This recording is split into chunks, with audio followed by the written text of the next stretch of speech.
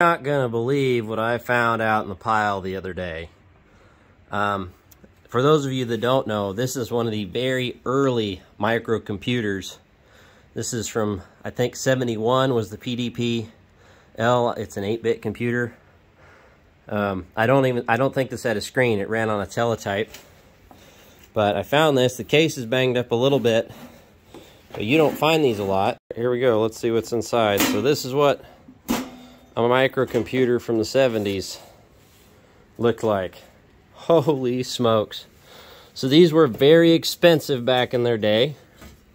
We're talking $8,500, I believe it was, or saw somewhere it was 18,000, but that's all hand done on the back here. All this. God, that's cool.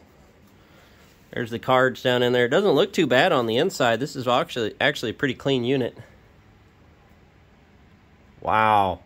Just to give you guys an idea, this is what computer processing, like microcomputers, this was small for the day, look like. So that's a big bank power supply. Tons of airflow. We got 3 fans over here to blow through these guys. I believe this is the memory.